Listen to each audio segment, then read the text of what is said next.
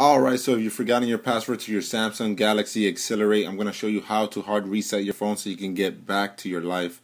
The first thing I need you to do is try to back up your files. I really doubt it's going to work, but try to plug your phone into a computer, try to plug it into a laptop, try to back up your files because this will erase everything. When I say it's going to erase everything, I mean it's going to erase your messages, your contacts, your emails, apps, pics, everything's going to get erased, so back up your files. Once you back up your files, turn off your phone. Power it down completely. If I'm moving too fast for you, please pause the video and press play when you're ready.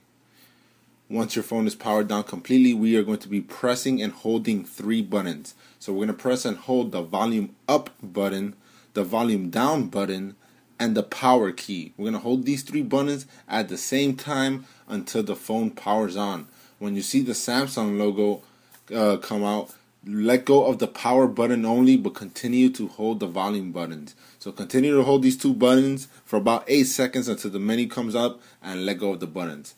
Once you're in the recovery mode screen, you're going to be using the volume down button to scroll down to wipe data factory reset. Select wipe data factory reset and press the home button to select this option. Now they're going to give you a warning, just like I told you, it's going to erase everything. So with the volume down key, we're going to be scrolling down and selecting yes. Select yes and press the home key again, and this will erase everything. Your phone will be wiped clean completely, and it will reboot itself. That fast, that simple. Once it resets itself, just press reboot system now by pressing the home key again, and it'll reset your phone, and that's it. You're done. That fast, that simple. How to hard reset your Samsung Exhilarate. Peace.